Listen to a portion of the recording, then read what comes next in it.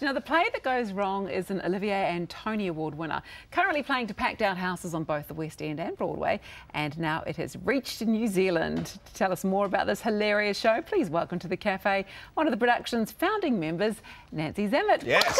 Welcome. Firstly, massive congratulations on the show. Thank you. I've only heard good things. And on also your wedding recently. You married a Kiwi. I did, yeah. A couple of years ago. Congratulations. Yes. So, yeah, he's great. Trip out here meeting the in-laws, how's that all gone? Sorry, I didn't understand. Trip out here, meeting the in-laws. It's gone like this. That's how it's gone. Me just being like, what did you say? Honestly, I've said the most stupid things to people because I can't understand what everyone's saying. But it's been really good. They've come to the UK a lot, and I met maybe 50 different people on Sunday. So it all happened at once. Oh, right, well, that's half of New Zealand. Yeah. That's the best way to do it. Did it all. And I do believe that you've come to Auckland. You're going to be seeing a lot more of the country, but you arranged a surprise party for your other half. I did, yeah, which made it more intense than it needed to be. But I tried to get in touch with all of his friends from Auckland and basically everywhere around New Zealand. Even someone flew in from Sydney, and surprised him by knowing the people that he used to know already. So it was really, really Aren't nice. you a good wife then? I'm trying so hard. Sounds good. Anyway, let's get off the wifey things and back to the show. So this show, tell me a little bit about it. Started in a London pub. Yeah, we started it in a tiny pub theatre called the Old Red Lion. We rehearsed it in effectively a tunnel which was leaking. There's a joke in the show where the set falls down and actually the flats in the rehearsal room fell down on top of the set that falls down in the first rehearsal room. It was really not glamorous, but we started really, really small, and it's just grown and grown and grown and grown and grown, and I don't know, it's just been a completely amazing thing. You don't ever think that when you start something so tiny, basically in front of your friends and family and anyone that you can bribe to come and see it, that you'll ever get it anywhere. Be on Broadway and West End. You never dream of it. You never dream of it. It's a great success story, and the reason why is because it is, honestly, the clips that I've seen, such a good play. So, for those that don't know the plot, I guess we can understand what it is in the title, but can you explain a bit more? It really does exactly what it says on the tin. Like, it is just a play that goes completely wrong, but it's about a bunch of really bad actors putting on a terrible murder mystery play, and it's very sort of quintessentially British. But it's a comedic farce. It has sort of harkbacks to Buster Keaton and Charlie Chaplin, and if anyone's ever seen Fawlty Towers, it's very like Fawlty Towers. Everyone's seen Fawlty Towers. I don't know. I've been in loads of different countries the last couple of weeks, and like you never know who knows what. We've seen it. You're lucky. Great. You're safe. It's kind of like all of that mashed together, but essentially it's like, you know, when someone falls over on the street and you want to laugh at them but you can't because it's not polite.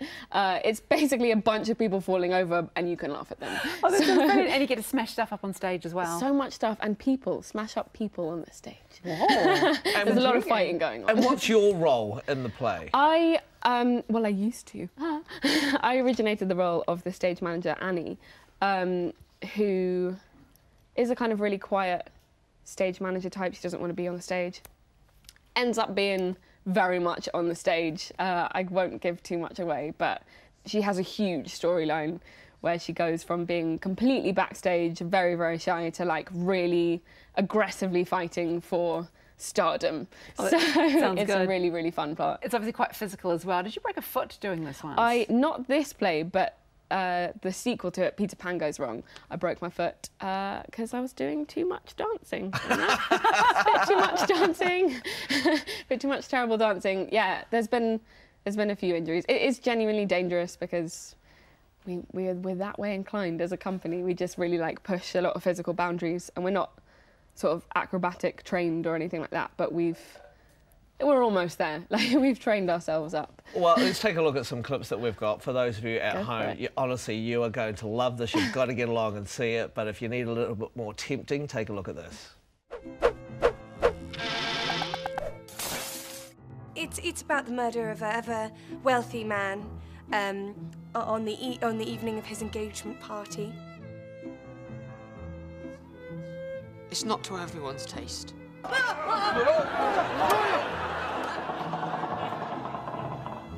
Yes, there was a woman who said that she enjoyed the end. She said it was very moving. She enjoyed that it ended, and she said she was happy to be moving on. I'm doing this because I need to get an electronics mark for me module, so hopefully after this I won't have to retake it, and then I'll never have to work with them again. Some of the actors are bad. Well, I'm just being honest. You have to be honest in interviews.